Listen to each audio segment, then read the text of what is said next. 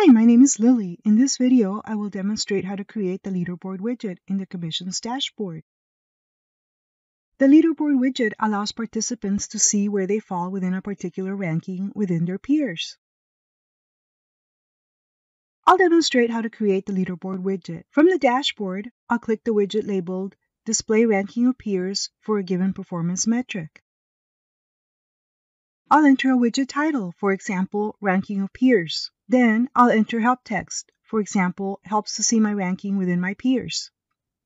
Hide on mobile devices allows me to disable the view for this widget on a mobile device.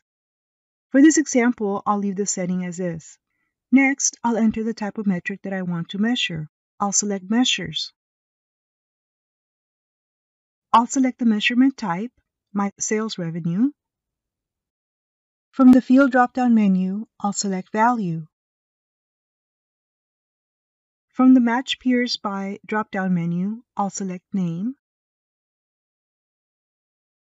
Next, I'll enable the setting to show peers' identities.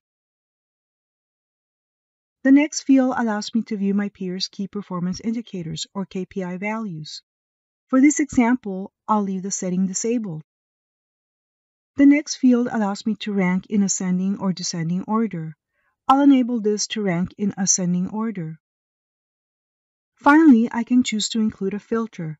For example, if I want to exclude participants who were hired after a specific date on this dashboard, I could do so. In this example, I'll leave this field as is, and I'll apply changes.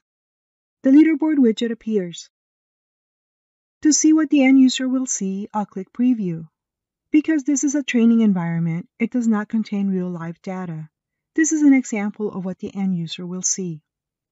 Thanks for watching.